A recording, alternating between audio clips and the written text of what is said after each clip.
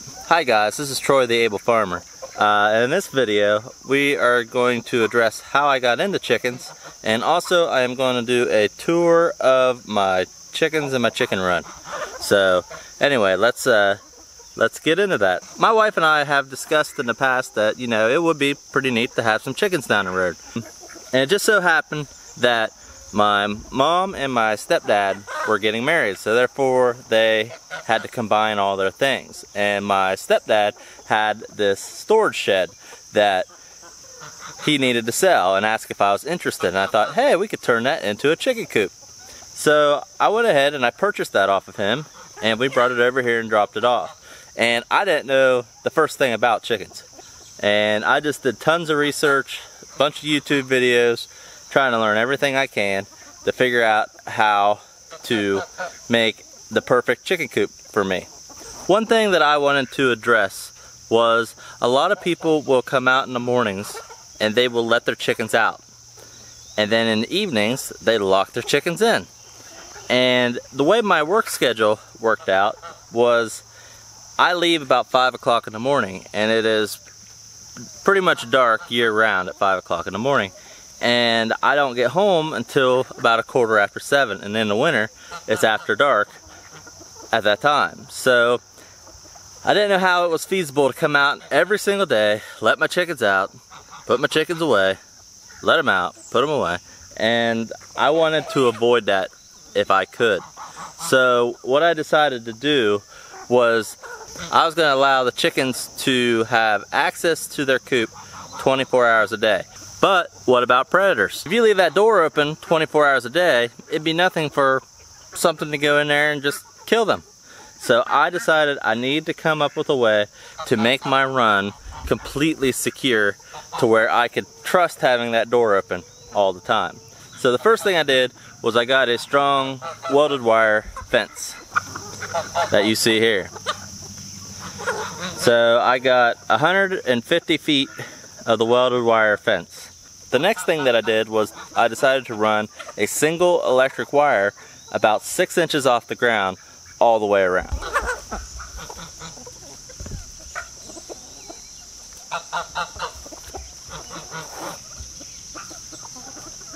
And then I knew that the next weakest part of the attack was from above. There's a reason they call red-tailed hawks chicken hawks.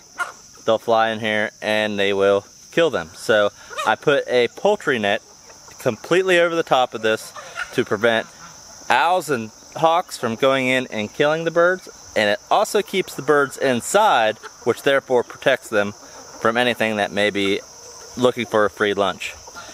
The next thing that I did, because I figured, okay, the electric wire would shock anything that came up to it, such as a dog or a raccoon or something like that. What about something smaller? So I thought, what about a mink? And because I do live next to the creek, minks tend to travel the creeks. So what I did was about a foot up from the bottom, I put chicken wire all the way around. It would prevent a mink from being able to crawl under the wire through. Now, would they still be able to get in? I don't know. I've had this over a year and it hasn't been a problem. Another thing I did was I bent that chicken wire inward to prevent anything from being able to dig under the fence. So the whole goal here is to completely fortify this chicken run to where nothing can get in. Now, it's been about 15 months and so far nothing has gotten into this chicken run.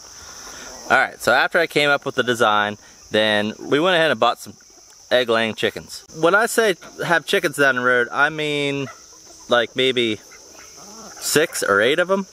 So we just went to the local farm store. They had 3 different breeds of egg-laying chickens, and that's what we bought. So we brought them home. Kids loved them, and anyway, it was on to building the rest of the coop. Alright, to go into the run, I have an electric wire for a fence here. Every time we go in, we have to grab it and unhook. And that is for the birds' safety. Before we go in, just to make sure I'm not liable for any chicken attacks.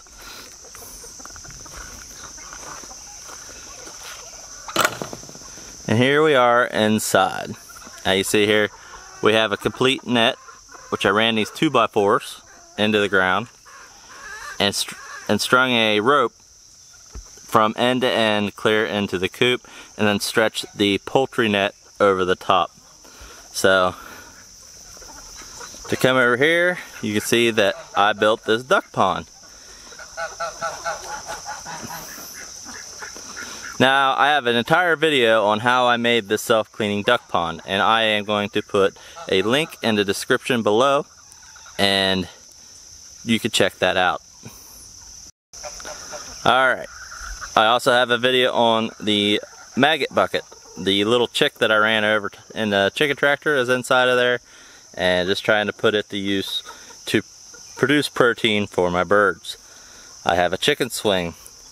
That was kind of a waste of money, honestly. I've only seen them on there once or twice, but my kids wanted it, so I gave in. I got a little roost here made from a 2x4, just something they can perch on outside, and nothing fancy, just a little perch. My door here, I have a motion detector, a solar motion detector light. That's just for convenience if I get in here after dark, especially in the winter when I get home and it's already dark. I have a little solar light above their chicken door, you see here. And that is the final line of defense if something were to get in. Well, I decided that I wanted to let them have access to food from the outside of the coop. So right here is their food access that I put a little roof over to help keep the food nice and dry, and that they can come out here even if it's raining and not get soaked. Over here I used to have a water that linked to my rain barrel, and I also have videos on my rain barrels. I'll put a link to that below. And I use this rain barrel to run over into the coop with these chicken cups, and it worked excellent until we got to winter. And once winter got here, the water froze and completely shattered my chicken cups. So now their entire water source is the self-cleaning duck pond. They all drink from it. The water's nice and clean, and my birds are nice and healthy. Now, you see here,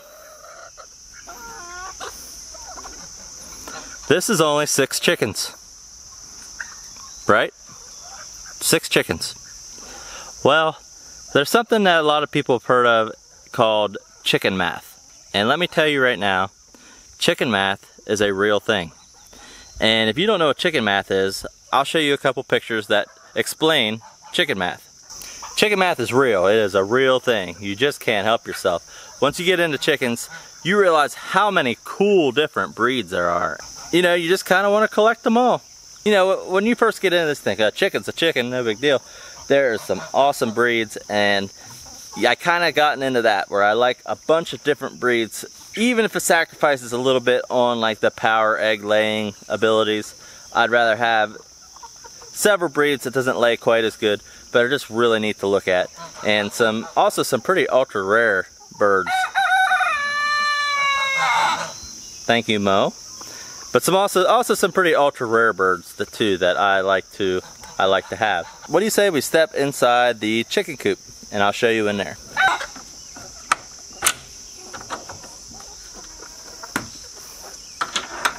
Alright, let's come inside here.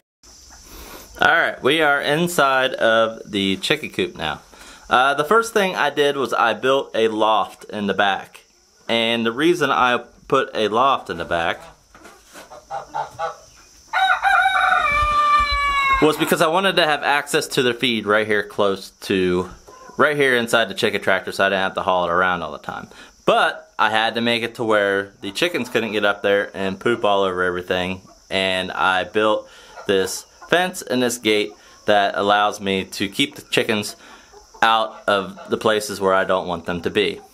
Now, another thing I did when I bought this storage shed is I knew that chickens needed ventilation. So you see up here, I added a gable vent, and I also added vented soffit to allow better airflow inside of the chicken coop. Alright, the next thing I'm going to talk about is my roosting bars. I built the roosting bar out of these 2x2s, and you can see here I have 2 screws that hold this one in place. So when I come in here,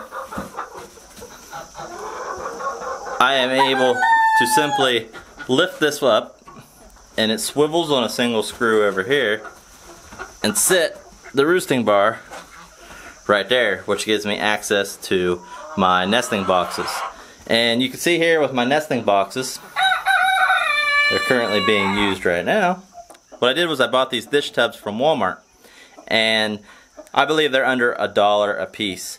And I got them because they're easily removable, and you could just dump out any mess that you potentially could get and put some new chips in there and you're good to go. Another thing I do with the nesting boxes, I will actually put some diatomaceous earth underneath of it to help prevent any establishment of mites or any other kind of bugs that we don't want here in the chicken coop. Another thing is I keep a stool hanging in here so I can easily reach my loft, and then I have a pitchfork here that I could use to help me clean the chicken coop when I need to. Now the next thing you might ask is, how do I power this? I don't have electric running from my house to my chicken coop, so I had to come up with a way to run my electric fence and also run my light. So what happened is my chickens went green. We have a solar panel. My young roosters are starting to get their voice, you can tell. But anyway, what I did was I put a solar panel on the top. Now that solar panel gets a lot of evening sun, and it charges up my battery inside the chicken coop, and I'm going to show you some stills here. So what I did is I ran that solar panel to that battery, and that is what runs my electric fence, and it also runs my light on the inside. Alright guys, I think that pretty much does it with the chicken coop tour. You can see me and my 6 chickens behind me are happy to bring that to you. So anyway, I hope you guys enjoyed the video. You might have been wondering where I've been. It's been about a week since I posted a video. Actually, I did post another video, and I knew I was walking the line on the YouTube rules, and I posted a kind of a jokingly funny video that YouTube didn't appreciate, and I violated some copyright rules, so that video doesn't show up among my videos. However, if I link to it, you can go see it. And what I'm going to do is I'm going to link to that video below in the description of this video. And I just want to warn you right now that if you're kind of sensitive to seeing some death with some varmints, then don't click on the video and just save yourself from being angry about it. But I'm going to put the video in the description, and I want you guys to check it out and just, you know, maybe you guys get a laugh out of it. So this is gonna be a big week. We got a lot of butchering to do. I got a lot of videos that I'm probably going to take here later in the week. I'm actually took the week off of work, and I should be able to bring that to you. So so anyway, I hope you guys liked this video. Please like and subscribe to my channel. I would greatly appreciate that, really would. So I hope you enjoy the rest of your day, and I'll see you guys in the next video. Thanks for watching.